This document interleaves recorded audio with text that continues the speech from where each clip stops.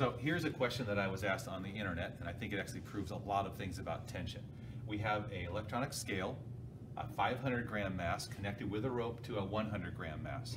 And then there's a spring scale holding up the entire thing. That would be attached at the top, of course. Now I'm going to work in just grams. I realize that we should convert it to kilograms and then to newtons, but this is going to be much easier for us to think in grams.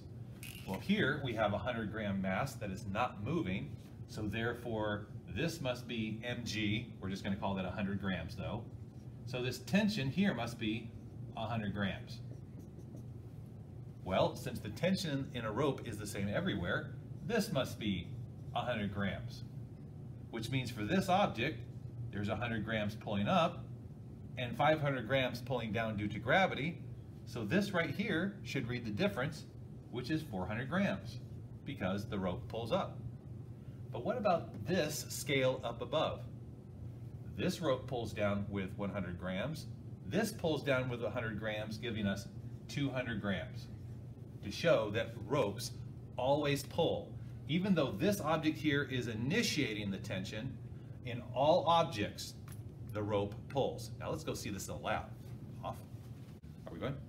So now we have this exact setup here. Here we have the pulley, we have a spring scale, and we have the masses. So the first thing that I did here, if you want to show this to your students, is I pulled this up and I zeroed it to 0 grams. That's the same way of saying that the pulley has no mass. So I've zeroed it out.